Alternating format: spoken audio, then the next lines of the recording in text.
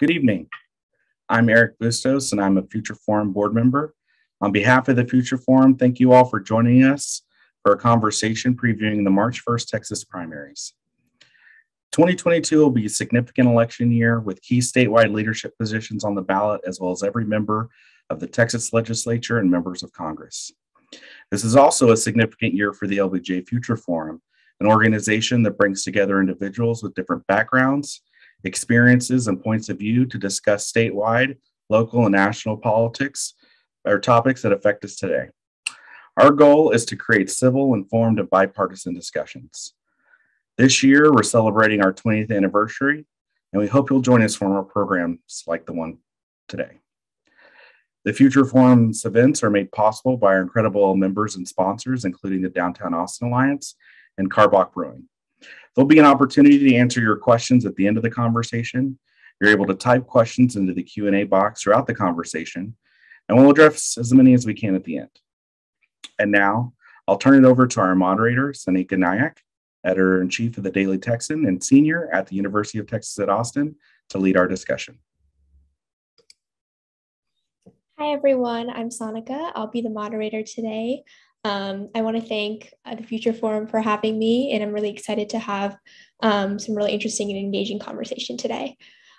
So first of all, I want to introduce our lovely panelists, starting with James Barragán, who is a politics reporter for the Texas Tribune, and he focuses specifically on accountability reporting.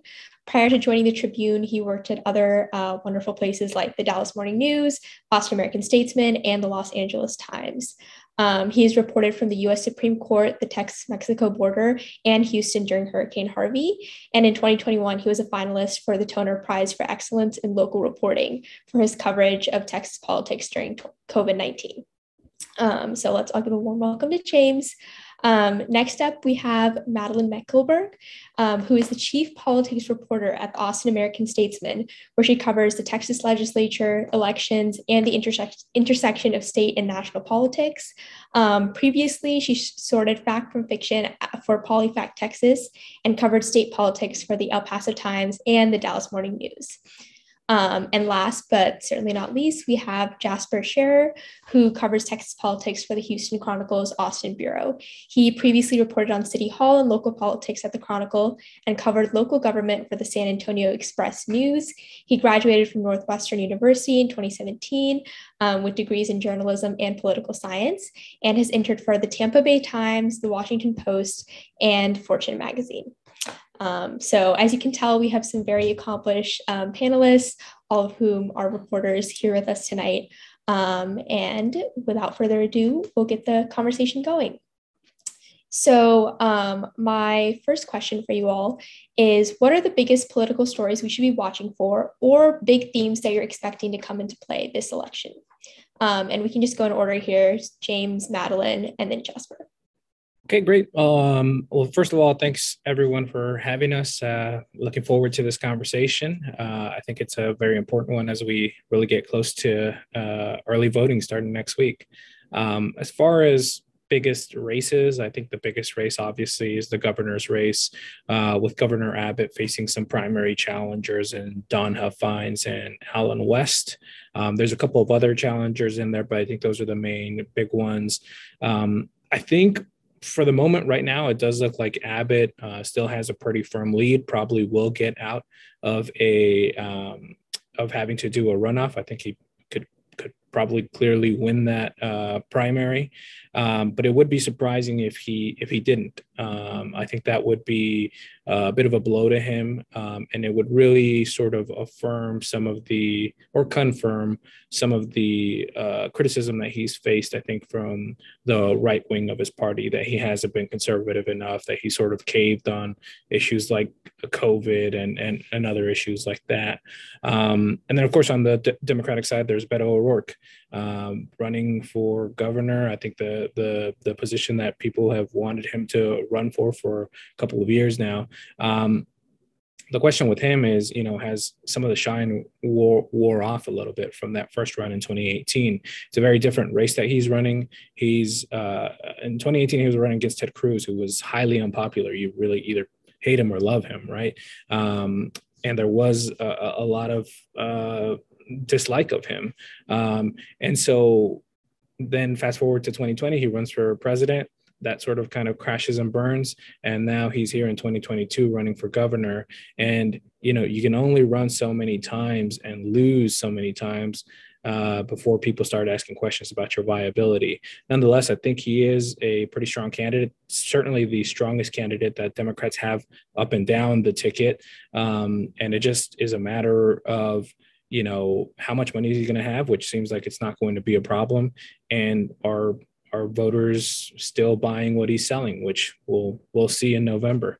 And then the other main race, I think, is the Attorney General's race. Obviously, Attorney General Ken Paxton has had a lot of issues in the last couple of years. He still has the securities fraud indictment case from 7 years ago now, I guess.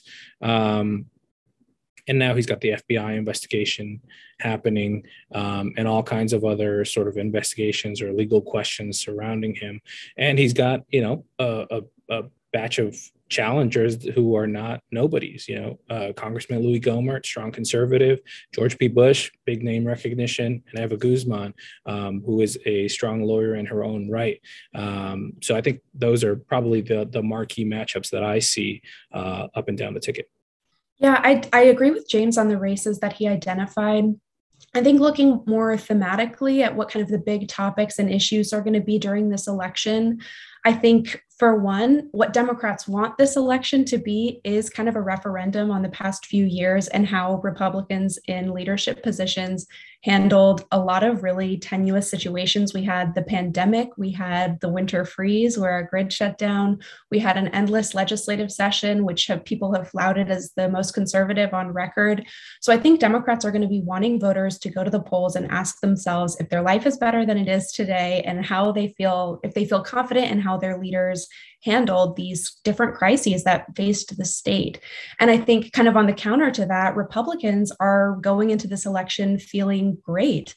They had, from their perspective, a great session. They passed a lot of different legislation that really gets to the meat of what the Republican Party stands for. And they also had redistricting. And so we see a lot less competitive races going into this year. They really made sure that they made more GOP strongholds and less opportunities for Democrats to try and wiggle in there and make inroads in different House and congressional races.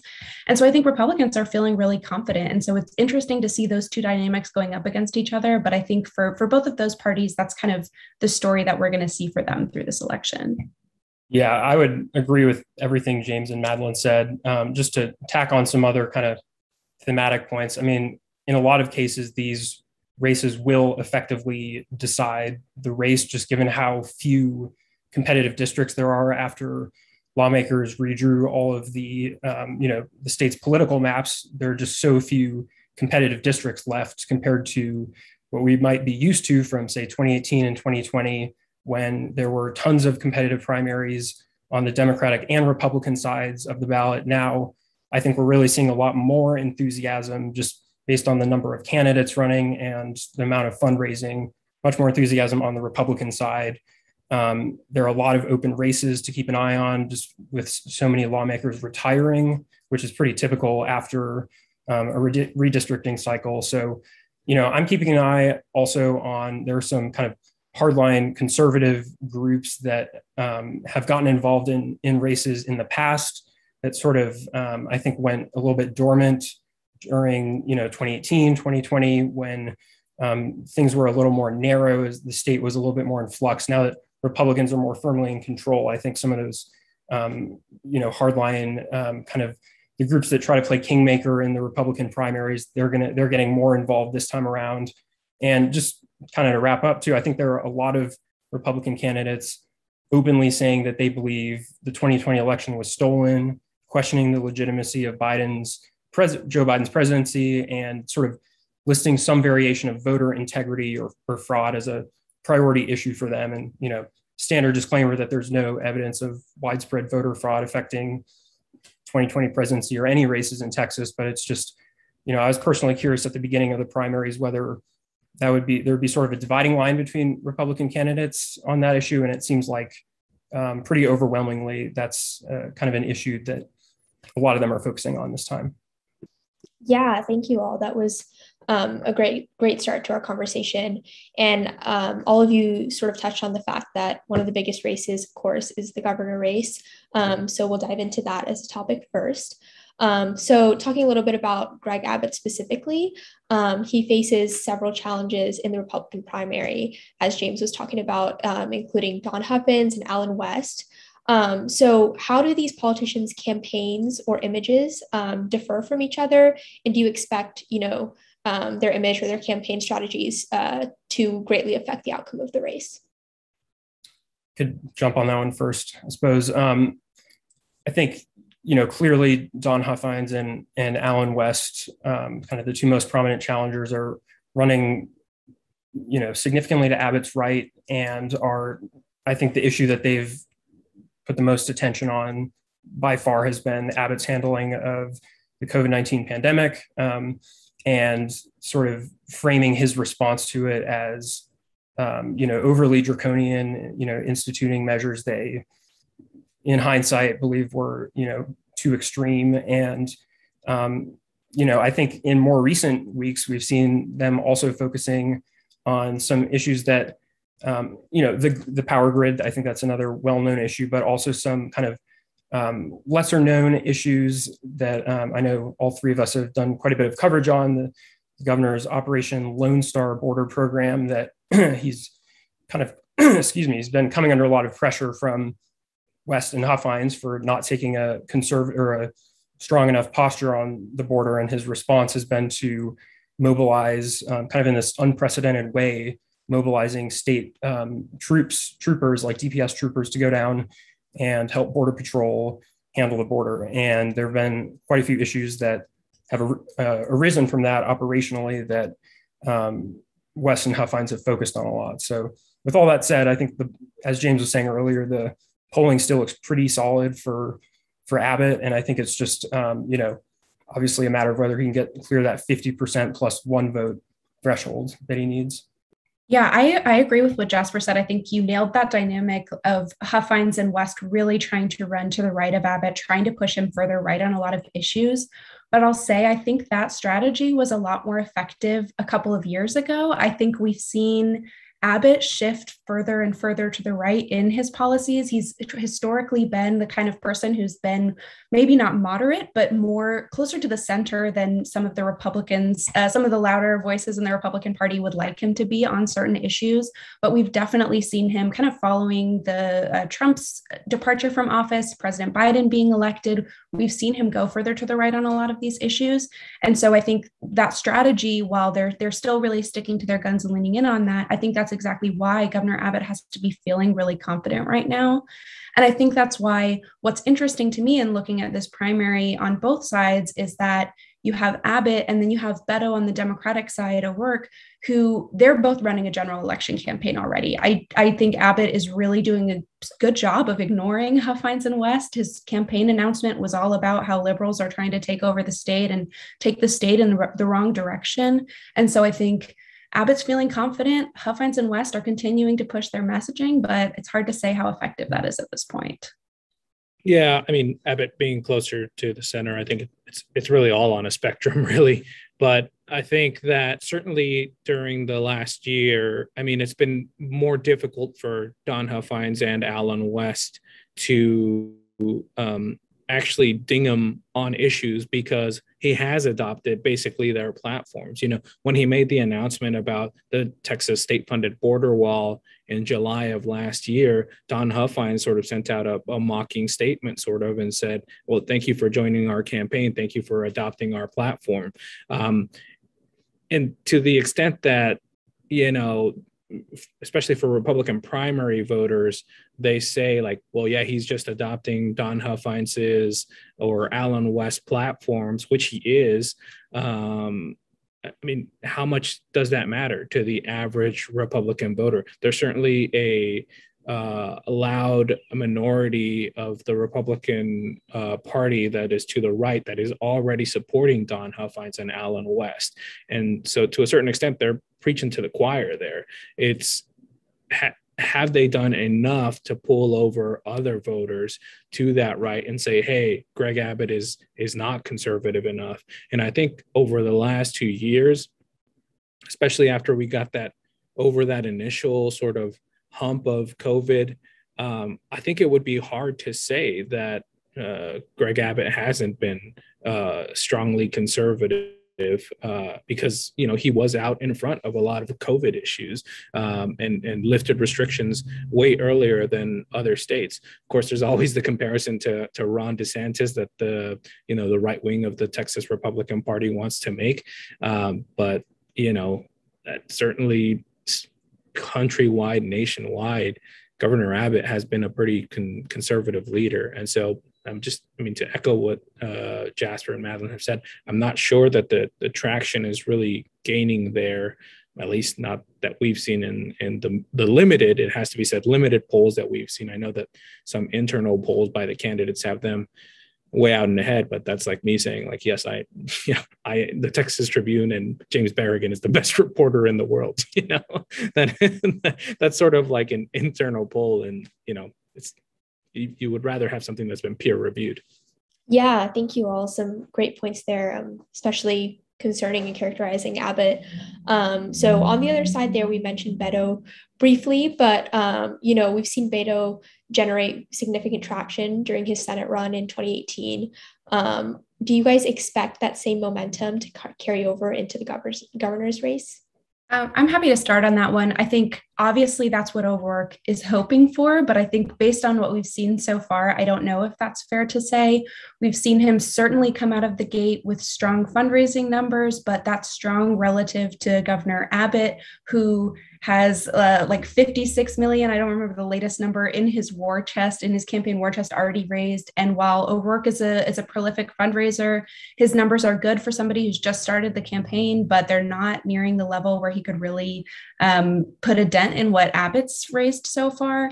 I think one of the problems for O'Rourke has to be that he's a known entity now. I think part of the reason that there was so much excitement and enthusiasm around him in 2018 is that he really came out of nowhere. He was not known outside of his hometown of El Paso, even though he was a congressman at that point. He really focused on a lot of local issues while he was in office, and he didn't really have any statewide name recognition or impact. But now we've heard from Beto O'Rourke. The voters in Texas know exactly who he is. His name ID could not be higher. His policy positions are also out there. And so I think he's had to answer for some of the things that he said during both his Senate campaign and his presidential campaign in 2020. And so I think he's running a different, I think the feeling of his race is similar, or he's trying to recapture some of that. You see him driving around in the car with just a couple people, doing these selfie lines, doing a lot of the same things that we saw of him in 2018. But I think the response is a little different. There's still enthusiasm for him. Like, people who are supporters of him and who are strong Democrats are enthusiastic. He's a celebrity. It's exciting to see him, but that does not really compare to the same shock and awe that there was in 2018 when he came onto the scene. Yeah, I would agree with that. And I would just say that, like, Beto O'Rourke's biggest problem is 2020 Beto O'Rourke. In the things that he said during that presidential campaign, the famous line that, hell yes, we're going to take your AR-15s or whatever he said. I mean, those are policy positions that are not going to be popular in pockets of Texas that he needs to at least minimize the damage in. And, once you've said that, you can't even get your foot in the door. He's, as Madlin said, he wasn't a known entity in 2018. So it was all the upside, it was all, none of the negatives, all of the positives. And again, he was running against Ted Cruz, who, love him or hate him, but you have strong feelings about him. And if you hate him, you're going to vote for the other guy. That is not necessarily the situation here. And also, Governor Abbott, for at least most of the last decade, has been the most popular politician in Texas politics, according to surveys. According to polling. And you could say that's because he doesn't take policy issues. You can say that's because he's following the political winds as it goes. Does not matter. He's been the most popular politician in Texas politics. And so Beto O'Rourke has the challenge that he's made some policy commitments. I think he has become a much better politician.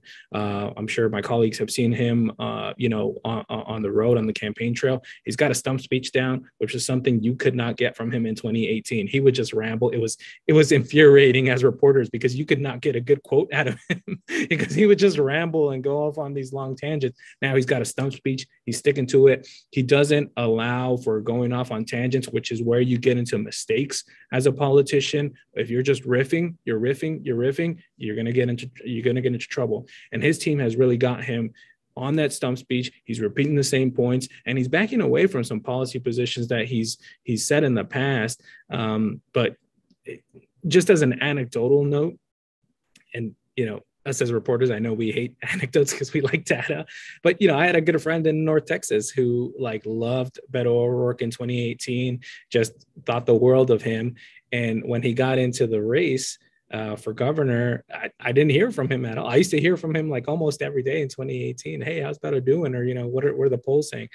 And it took a week for it. And I finally texted him and said, hey man, what's going on? Your boy got in the race and you haven't even sent me a text message or anything. Has the shine wore off on him? And he said, yeah, man, I think it's going to be a lot more complicated just because of the policy positions that he took in 2020. And kind of flipping that around too, I think, so you've got the policy positions he took that could be problematic with Republican voters, kind of independents, folks in rural areas. I think he was also kind of positioning himself as one of the more moderate candidates in the, in the Democratic primary. And in the grand scheme of things, that, might not be considered all that moderate overall, but at least compared to the field. I think that when he got in 2018, running against Ted Cruz, he was just, as Madlin was saying, just so much less defined.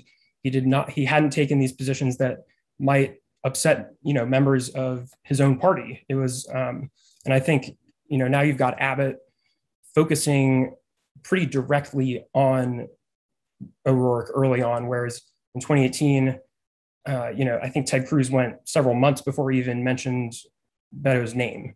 I think, Abbott also rarely paid any attention that year to Lupe Valdez, his opponent. So I think that speaks to the strength of, O'Rourke's candidacy in comparison, but also, clearly, he's at risk of having his negatives driven up even farther. And I think one last point to make on this is, it's going to be really hard at this moment, if the general election was held today, I think it's pretty clear that Beto would be in trouble.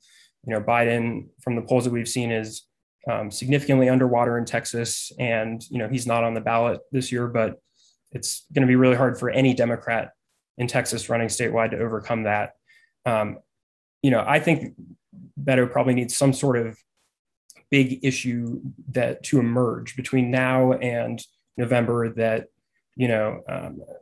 that he can seize on, that sort of gives him an advantage in some way over Abbott. I think the power grid presented that kind of potential, but we probably won't see the same type of storm that we saw last year. But at the same time, it's, we have a long way to go until November.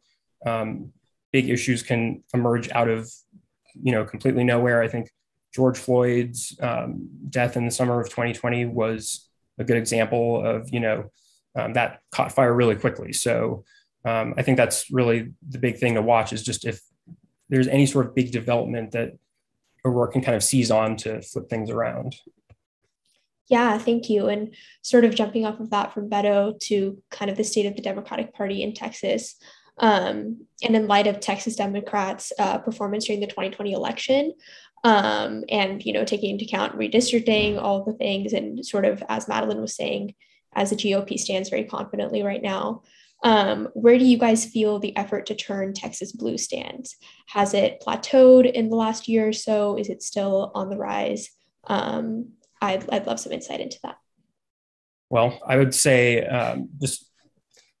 right off the bat, compared to recent years, it's some variation of dormant or non-existent at the moment. I mean, there are still, the Democrats are fielding a full slate of candidates, and I think maybe non-existent is a little harsh, but it's, just if you look at the amount of energy that was behind the, movements to flip the Texas House, and, the amount of attention that Democratic presidential candidates were paying to Texas, which was, just super unusual compared to recent cycles. I think there's just, like I was saying earlier, just so much more enthusiasm, or so much more activity, I should say, happening in the Republican primaries. And that's, like I was just saying on the last question there, that's not to say that there, can't be some sort of, redefining event that happens between now and November, but just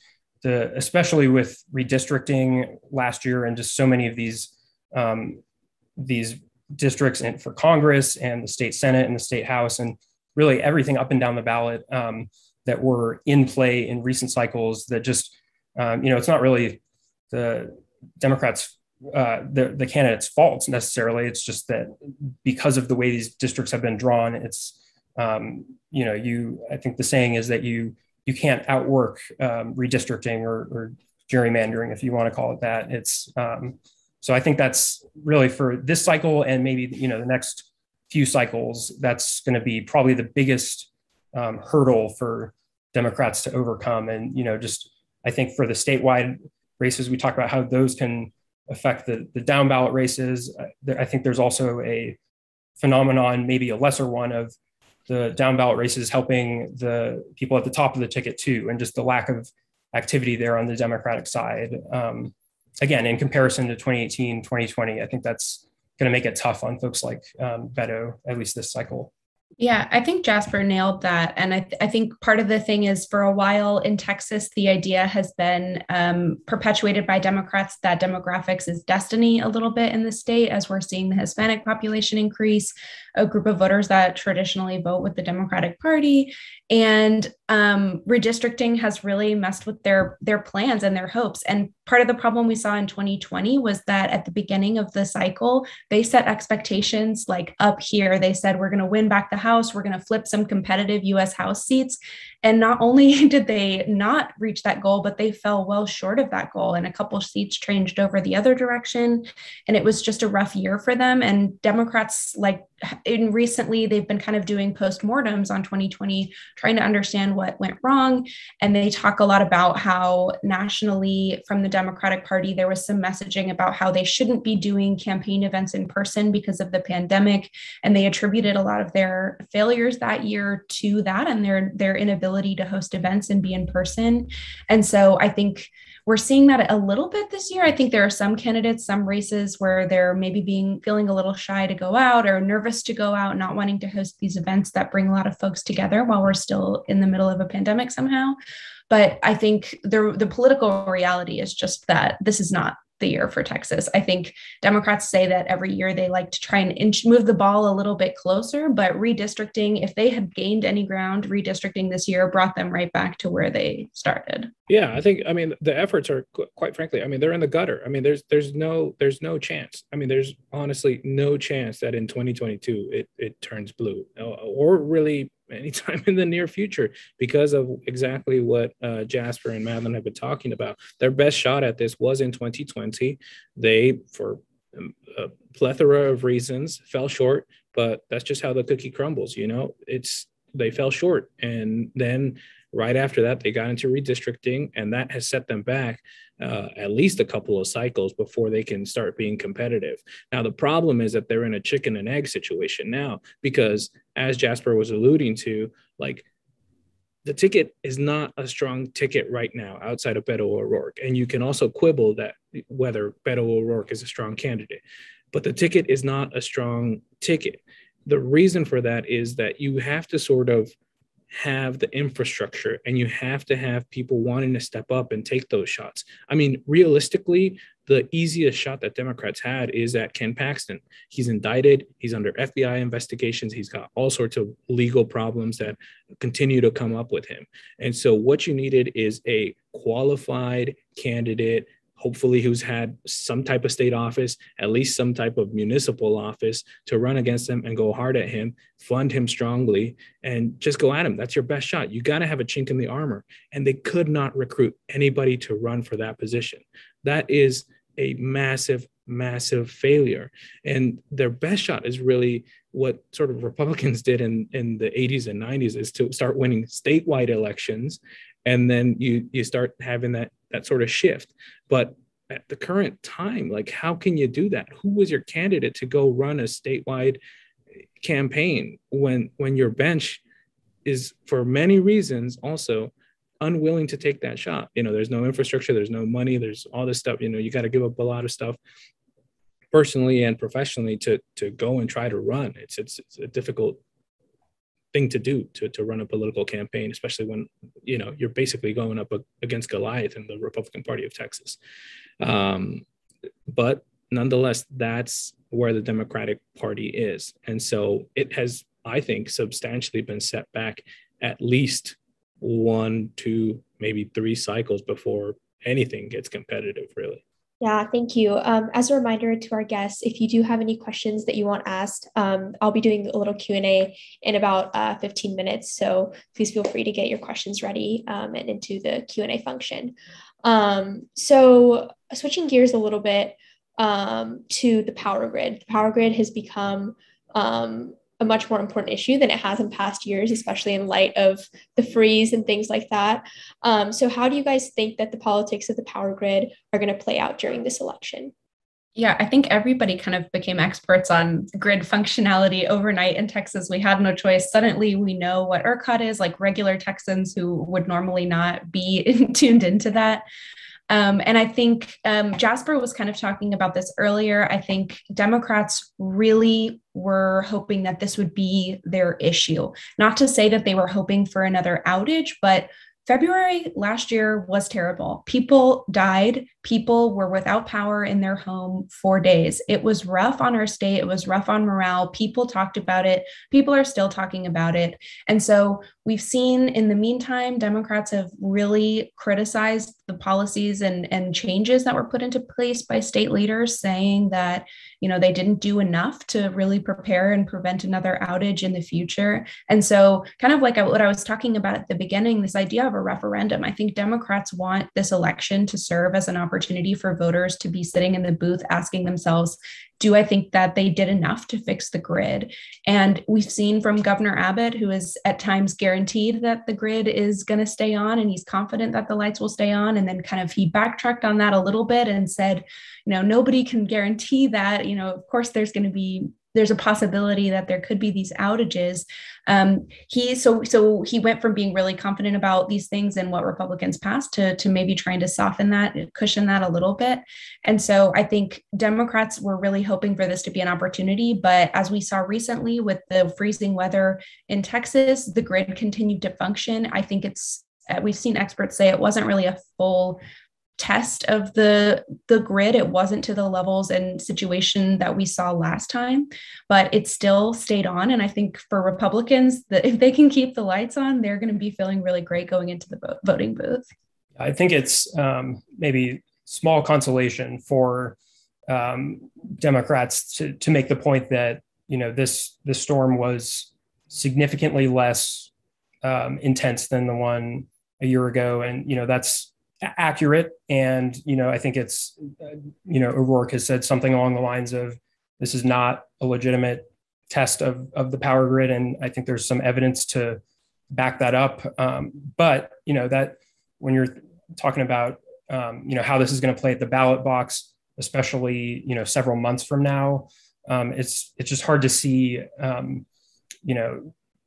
think voters have pretty short attention spans, right? We all, even when we're not talking about voting, just, are not to get too deep on, but, it's our society is, we have pretty short attention spans, right? And I think it's just hard to imagine that, especially given how much Democrats are talking about this issue right now, that they can continue making such a, focusing so intently on it for the intervening several months leading up to November. So, I think big, bottom line takeaway is that it might not necessarily have, maybe I'll put it this way. It didn't really hurt Republicans. I'm not sure it necessarily helps them as much that that the light stayed on and there weren't any sort of comparable situations to last year. But I think it certainly is, a blow in a lot of ways to Democrats' chances heading into November. Yeah. Yeah, Jasper, Ross Ramsey wrote a column and he basically put it in like, it wasn't a huge win, but it was, hey, no news is good news, right? The lights are still on and there's no massive grid failure. So, hey, you take that and you move on. And, we wrote about this like in December, how, and you all, I think, were catching on to this as well. It was O'Rourke, it was Mike Collier, everybody on the Democratic side was latching onto, hey, the grid, it's getting cold. Like, let's talk about the grid. And they talked about how important of an issue it was for voters, people talking to them about it. And it is an important issue, not to minimize it. But in the polling that we've seen, when you ask people, what is the most important issue to you, the grid is not near the top. It's just not. It's not one of those issues that gets people super fired up, and it's not one of those issues that's going to get you to the polls. And so I think that while it is an important issue, I don't think, unless some major infrastructure failure happened, I don't think it was going to last for them all the way to November.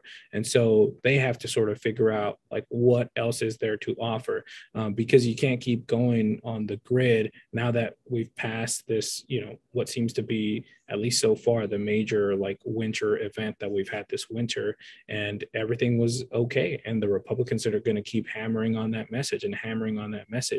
And so when the Democrats keep talking about the issues with the grid, Republicans are going to have their response ready. Hey, the lights stayed on, just like we said they would.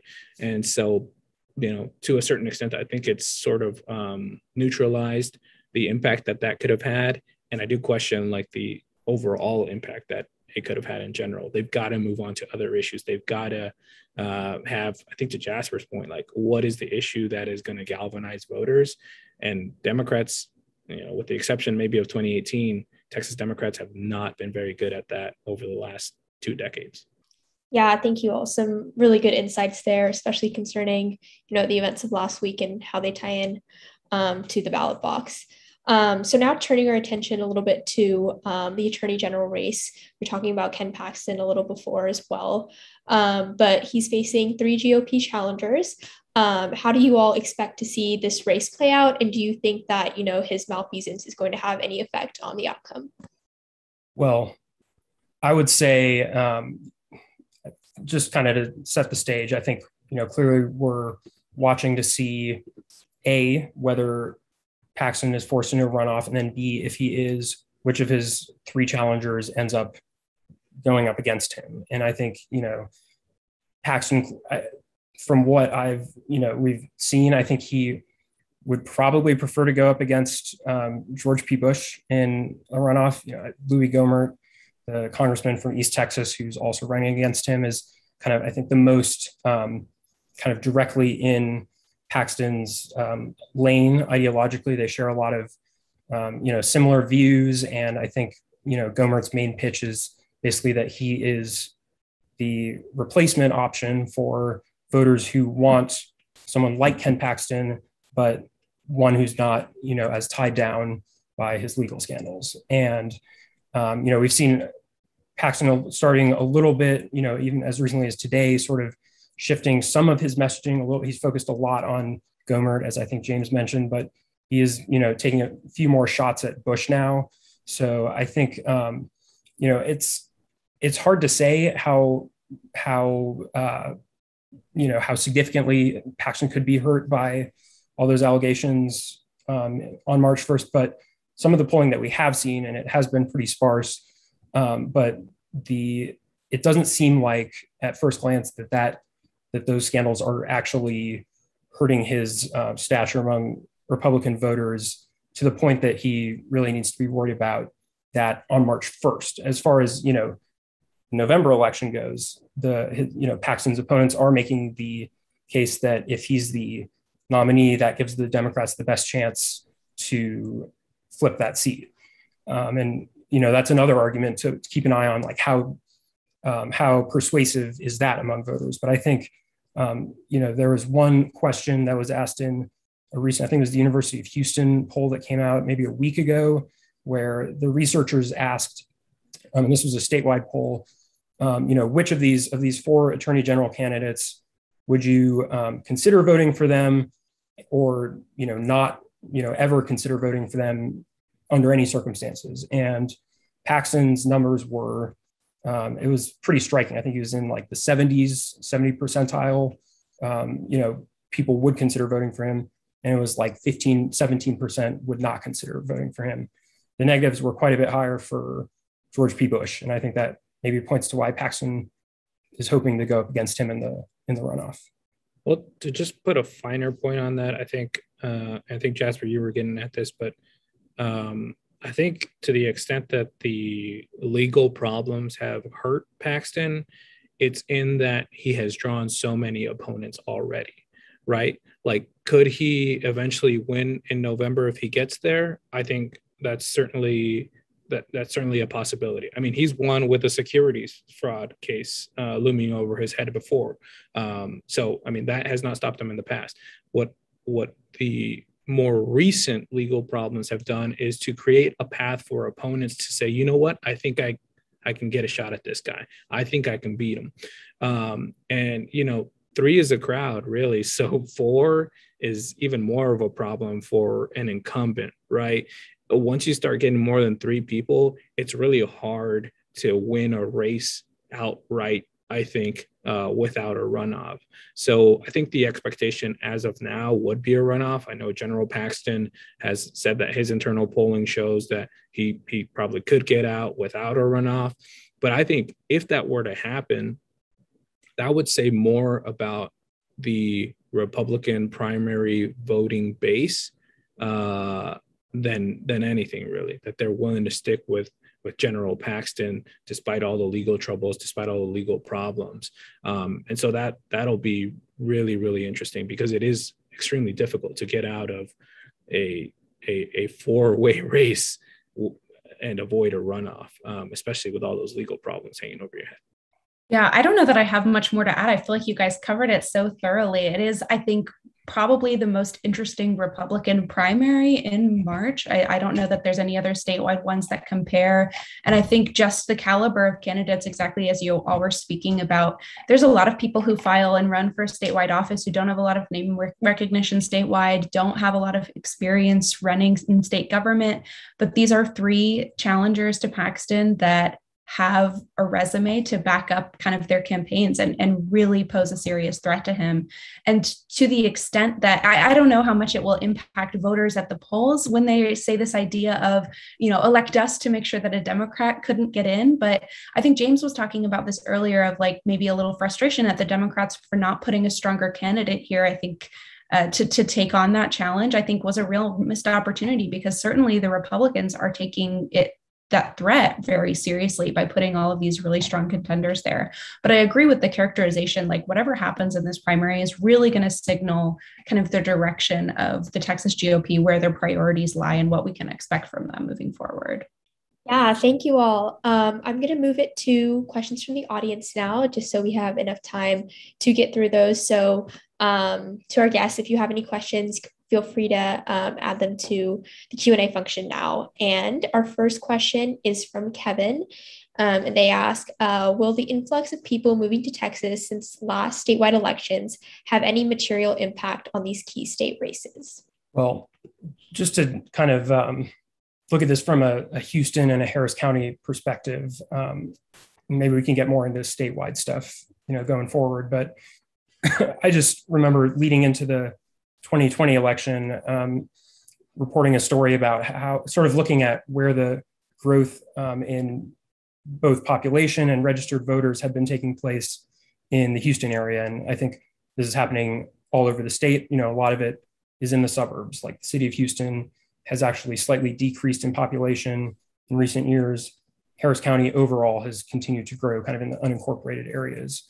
In a lot of the areas where that growth is happening, long-term, we are seeing, I think some sort of blue shift. It clearly depends on the area, but just looking at, some of these counties like, Hays County, I think is probably the fastest growing county in Texas. And, you've got places in the DFW area like Denton County, those are becoming more competitive, shifting dramatically. But in the short term, I think sometimes the case is overstated a bit. If you look at, going back to my earlier point about Harris County, the areas that we're seeing a lot of growth were actually ended up being a lot of those House districts that Madlin was mentioning earlier, that, the Democrats made this big push to flip the state House and kind of fell on their faces. And a lot of the areas where that growth was happening,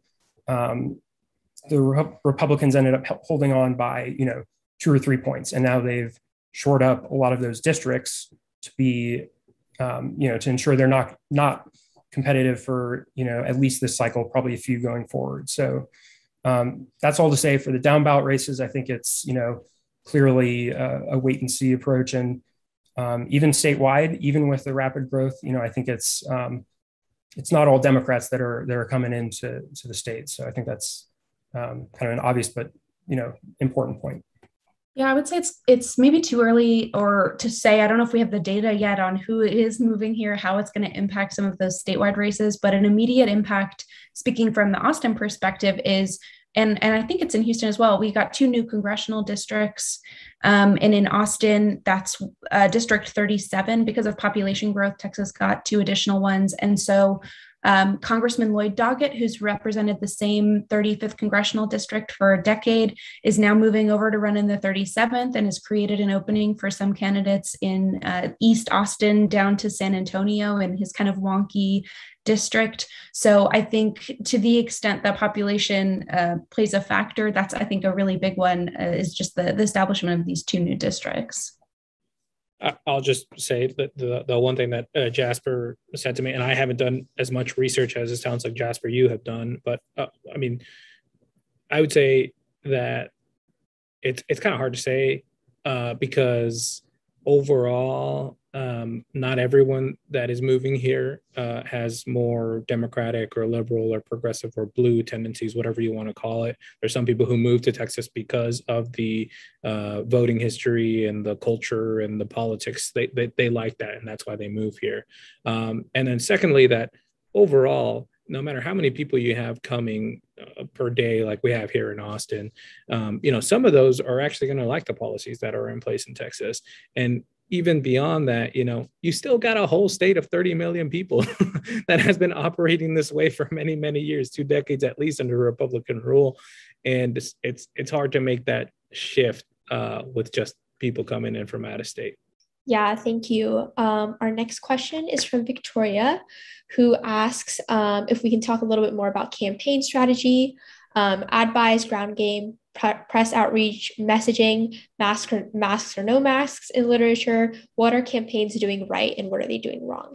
And maybe if 1 or 2 you want to give some insight, that would be great, so we can get to everyone's questions. I think this time around, as Madlin was saying, people are getting out there. People don't want to repeat the mistakes of 2020, and people being Democrats. Democrats want to get out there. They don't want to repeat the mistakes of 2020. They want to make sure to door knock. They want to make sure to have that contact, and they obviously need it. A lot of these candidates don't have the name recognition that other people have.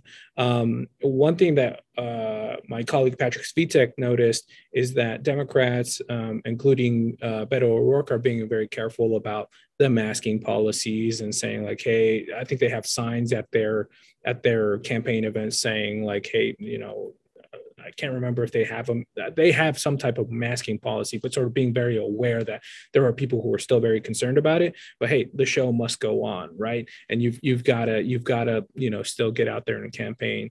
I think ad buys are going to be super important. For example, in the, I think, Texas AG race, the Republican AG race, a lot of those folks have a lot of money, and they've got to get their name recognition up and up and up. So, I think that's going to be super important. Not as important for Democrats because they just don't have the money to do it. All right, great. Sandy in the chat is asking a little bit about changes in voting policies. So what effect do you think the changes in confusion regarding mail-in ballots will have? I guess like along with that, some of the other things that have been changed, I think like drive-in and things like that as well. I think the full effect of the kind of the confusion we've seen recently on the mail-in ballots, it's still early enough that we don't really know how widespread or how significant that's going to be. I mean, I think it's any effect is notable, but it's as far as what affecting a massive percentage of the mail-in voting population, hard to say at this point. But I think one of the biggest changes that maybe will have one of the biggest impacts is the banning of election officials sending out unsolicited mail ballot applications to all registered voters, which we saw Harris County attempt to do in 2020, and they ultimately that got struck down by the state Supreme Court. But I think that was a pretty effective way of spurring turnout, especially in 2020 during a pandemic, but just kind of going forward.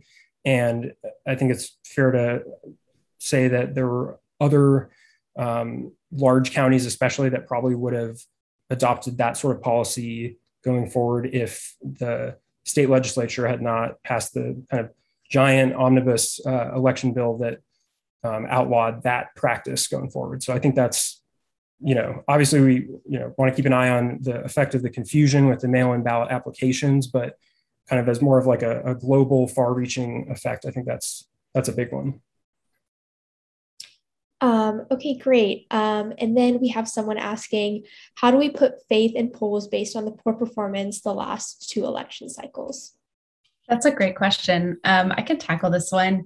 I think an important thing is to know when you're talking about polls, there are estimates, right? Like, I think part of the problem is maybe how we talk about polls, how we think about polls, and what polls we're turning to get our information. I think that certainly there are credible groups in Texas doing great work, but even they were wrong in 2020. I think there were several that predicted that Trump would win by a lot smaller margin than he did. And my experience is pretty limited to Texas. I don't have a lot of experience writing or exploring national polls, but I think I always encourage people to really look and understand what the poll is that they're looking at, who funded that poll. James was talking about his insane internal polling that said he's the best journalist, which conflicts with my internal polling that says I'm the best. Like, you have to know who's asking for that polling, who's putting the money behind that, who are they talking to, what's the margin of error. And you can never take one poll as law. Like, it's an estimate. They don't know the future. Even if it's a really credible group that's been doing this work for a long time, it's hard work. It's a moving target. But I think so I guess maybe it depends on what your definition of trust is, what you're hoping to get out of these polls. But I think, always looking for a credible group, considering multiple polls at once, and not looking at them in a tunnel. Like, they don't exist. Sorry, my cat is on the table. They don't exist in isolation. They're part of this larger conversation that's happening, part of other polls. So you always have to look at a lot of different factors when you're considering them, and they should only be kind of a small part of the conversation. Just to add on to, sorry, Jasper, go ahead. No, just to add on to that, I think what Madlin said, and as a former PolitiFact person, obviously she was going to nail that one. But like, you have to look at the aggregate of the polls. Like, you can't just look at one, and you can't say like, well, look at that poll that was done a week ago and now it's moved like to this week. So that means like it's not like a race, It's not like, oh, now he's catching up, and it's like it's an aggregate of polls, and like, you have to look at the whole thing. The problem for us in state politics is that polls cost a lot of money, and people don't have the money to put into, for example, the Democratic AG race, the Democratic Lieutenant Governor race, and so there's not like realistic polling that you're going to get for these races. So we are sort of at a loss, really. I mean, people are polling, obviously, the governor's race. People are polling the Republican Attorney General's race, because those are the hot and sexy races, right? But who's polling like the Agriculture Commissioner race? Who's polling these less high, the lesser profile races? So there just is not a really great way of knowing, and so you do have to be you do have to be cautious of that stuff, because obviously the campaign is going to tell you, well, our internal polling shows that we're looking good, because otherwise they wouldn't be telling us. It's like, no, duh. And those internal polls were wrong. They were wrong in 2020. That's why we don't trust them. That's why we don't trust internal polls. James made an excellent point. He kind of stole my point, so I'm going to... Sorry, Jasper. Thank you all for those insights. Thank you to Madlin's cat for making a surprise appearance as well. Okay, I think we have time for one last question. Someone asked, can you name some potential Democratic candidates for the AG race that you think would be competitive on the level of the Republican challengers in the primary? I wrote a story on this, so I can just chime in. I think people like Rafael and Chia, the Castro brothers would have been good. I think that people had thrown around Gina Hinojosa, Austin State Representative Gina Hinojosa. Those were some of the names that I had heard sort of being thrown around. So, those are people who have experience in state and federal politics. They're also accomplished lawyers in their own right. And I think those are the kinds of people that you want taking a realistic shot. They're also, it has to be said, they're people of color, so they appeal to a younger, more diverse populace in the state of Texas, and I think would have been the kind of candidate that you would have wanted to see from the Democrats if they were going to take a real shot at it. Real quick, just to jump in, I think, for the current field, not to say any one Democratic candidate has a better chance than the others, but I think there is some kind of mobilization or coalescing of support among, some Democratic circles behind Rochelle Garza, the former ACLU attorney who's running. And she, again, just kind of obviously is a candidate of color, has previously run in the Valley and kind of has, connections and maybe some, amount of name ID there that, just given the amount of focus that we haven't talked about that much today, but just sort of the amount of focus that South Texas is going to, have in November, especially. I think that, Democrats are probably will take all the candidates they can get from that area who have any sort of built-in advantage for South Texas.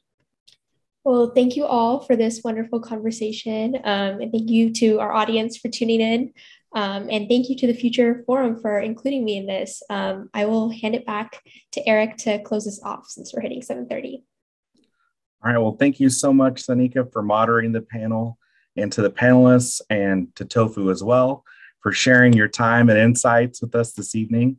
For those watching, if you're not yet a member of the Future Forum, I encourage you to sign up on our website at lbjfutureforum.org. Members enjoy first access to events, happy hours, networking opportunities, and benefits at the LBJ Presidential Library. Coming up next on February 23rd at noon, we'll host a conversation on criminal justice and policing with Assistant Police Chief Jerry Bazan, Chris Harris from the Austin Justice Coalition, Mark Levin of the Council on Criminal Justice, the President of the Texas Civil Rights Project, Mimi Marziani, and Tony Pileski of the Statesman in KVU. More details are available at lbjfutureforum.org. Thank you all tonight for joining us, and hope to see you again soon.